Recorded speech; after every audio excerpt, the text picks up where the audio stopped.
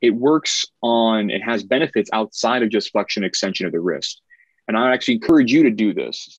One of the question is, because I see that the Motus hand only do the extension and the flexion on the wrist. So one of the questions is that the only motion that we are looking for with this?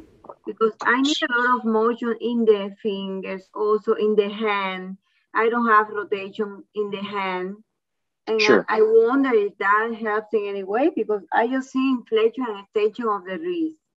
Yeah, Arla, this is a good question. And I think I've mentioned this many times before on previous assessments and rehab power hours. So I would encourage you to look through those backlogs of answers. But to give you an answer right here, the answer is very clear. It works on, it has benefits outside of just flexion extension of the wrist. And I actually encourage you to do this. So the muscles that control your fingers are exactly the same muscles that actually control our wrist. Okay. So what happens is, you can imagine, like, there's four kind of pulleys that are about our elbow here, that when they work together, they actually extend our wrist. But you can control them individually and they can control our fingers.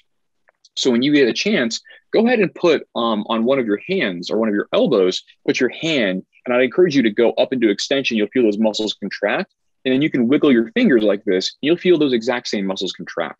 So those things are one and the same.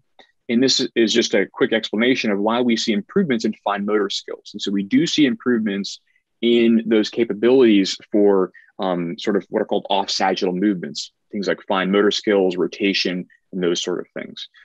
So we do see those improvements, even though we are focused on this sort of flexion extension movement, as opening and closing of the hand. So, and that is some of the clinical trials that we've run over the past, 15 years or so. So that's very regular benefits that we see.